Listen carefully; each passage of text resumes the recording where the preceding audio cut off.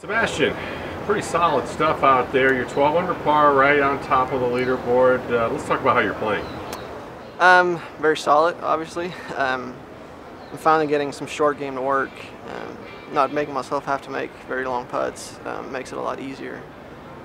Worked a lot on my chipping and pitching the last couple of months, and it's starting to pay off, which I'm really happy about. What's your approach on this golf course? It's not exactly a power hitter's course, so do you try to just pick it apart and hit a lot of irons, or what do you do? I try to play it the way it wants me to play it, with a couple of exceptions. I hit driver on 4, which is kind of an odd hole, just very narrow all the way up. But I hit driver there. It's one of the tricky ones I take driver on, and then I do the same thing on 16.